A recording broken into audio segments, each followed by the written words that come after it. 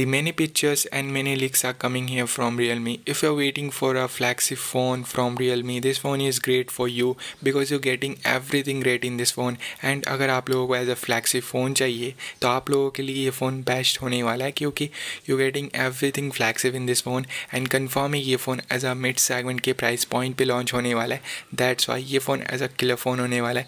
इस फ़ोन के अंदर एवरीथिंग ग्रेट मिलने वाला है and this phone is coming very soon in India and expected ये फ़ोन अक्टूबर के सेकेंड वीक पे ऑफिशियली इंडिया में लॉन्च होने वाला है. तो अगर आप लोग वेट कर रहे हो तो कुछ दिन और वेट करना पड़ेगा बिकॉज अक्टूबर बहुत जल्दी एंड बहुत सामने आ चुका है. तो कंफर्म है ये फ़ोन भी बहुत जल्दी इंडिया के अंदर लॉन्च होने वाला है एंड इस फ़ोन के अंदर बहुत सारे अच्छे फीचर्स ऐड किए गए.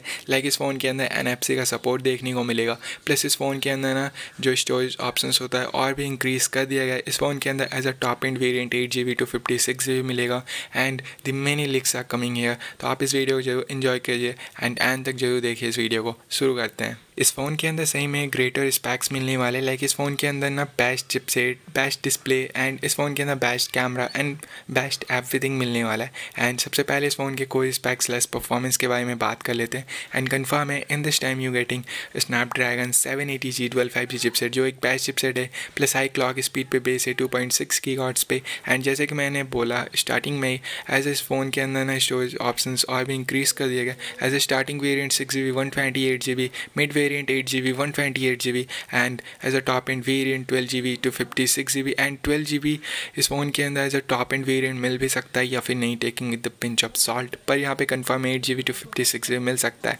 एंड ये फ़ोन Android 12 पे रन करने वाला है. Realme UI 3.1 का न्यू UI देखने को मिलेगा.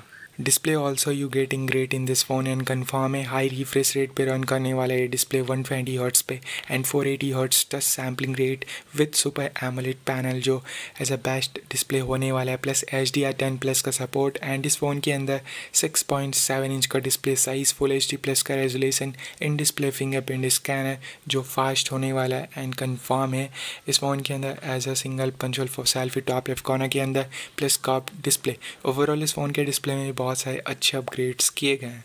कैमरे के बारे में बात करते हैं एंड कन्फर्म इस फ़ोन के अंदर ग्रेट कैमरा मिलने वाला है बिकॉज इस फ़ोन के अंदर new quad rear camera setup मिलेगा. प्लस न्यू सेंसर्स इस फ़ोन के अंदर मिलने वाला है.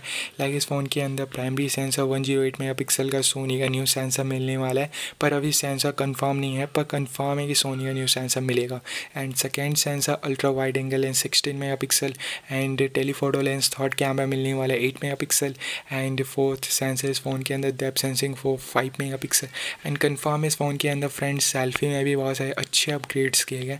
अगर आप लोग एज अ सेल्फी फ़ैन हो तो इस फ़ोन के अंदर यू गेटिंग ग्रेट कैमरा, क्योंकि इस फ़ोन के अंदर 44 मेगापिक्सल का न्यू सेल्फी कैमरा मिलने वाला है. Pricing and India release date के बारे में बात करते हैं तो this phone is coming on a flagship specs on a great pricing and confirm है इस फ़ोन का as a starting variant 6GB 128GB 19,999 के प्राइस पॉइंट पे मिलने वाला है. एंड इस फ़ोन का टॉप एंड वेरिएंट तो कन्फर्म है पर प्राइसिंग अभी तक एक्सपेक्टेड रिवील नहीं हुआ है. पर ये फ़ोन 24,999 के प्राइस पॉइंट पे 8GB 128GB वाला मिड वेरिएंट अवेलेबल हो सकता है, taking with the pinch of salt. पर as a starting variant confirm है ये फ़ोन 20,000 में मिल सकता है आप लोगों को, क्योंकि कंफर्म है Realme के 9 सीरीज़ इंडिया के अंदर बेस्ट प्राइस पॉइंट पे लॉन्च होते हैं.